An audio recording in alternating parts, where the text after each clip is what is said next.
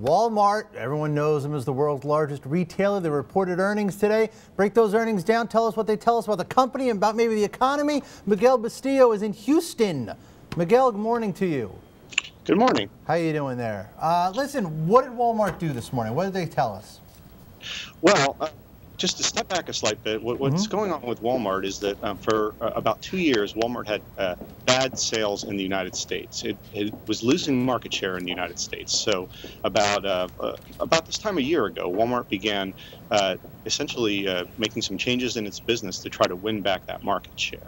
And what we saw today is that Walmart is winning back that market share, but that it's coming at a cost, namely that its profit margins are going down because it is essentially investing in lowering its prices. Now, I mean, how do they really manage to do that? Because as I understand it, they run with razor-thin margins as is. I mean, that's how they manage to offer such low prices and all that blah, blah, blah. I mean, how do they manage to have even smaller margins? It's a very good question, and one that came up today during their earnings call. As you can imagine, people said, well, how exactly are you going to reduce your costs? Because that's something that Walmart is saying it's going to do. One of the things that they did do over the last few months, which we saw, is that they cut their health care benefits. So there are some things that Walmart can still do.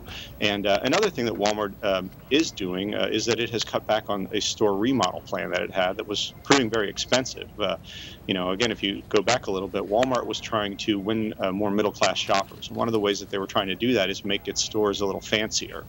Didn't really work. So now they're essentially scrapping that.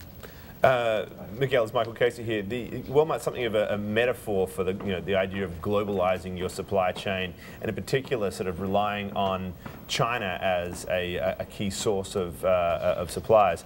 How important is transformation in China affecting this? Of course, we know about rising wages and an increasing yuan. Is that a factor here in the struggle that the company is going through?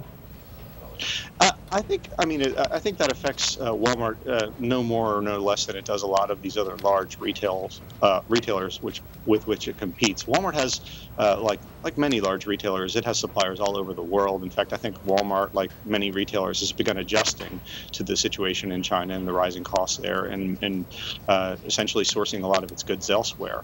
I really think the big problem with Walmart is domestically. It has had domestic challenges regaining or keeping its market share with the dollar stores at other competitors in the United States becoming tougher. In fact, Walmart's international business has been growing like crazy. Yeah, what do we have? Cameramen just hanging out in Walmart all day? You see how much video we had? Did you see? That was like a minute and a half of video. Miguel, let's talk about Walmart and Home Depot reported earnings also. Their net earnings were up they're up a big amount. But I see sales growth not so much for either of these companies. Is there anything that we can glean about the state of the consumer from these reports this morning? A very good question, and one that we're going to try to address in our story for tomorrow's newspaper.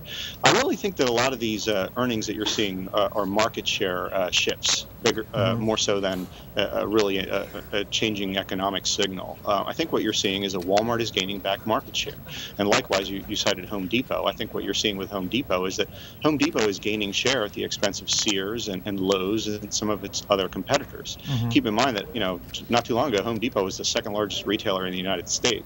It kind of slowed down. Its business kind of lost its way a little bit, and now that it's getting back on track, I think it's inflicting some pain on some people.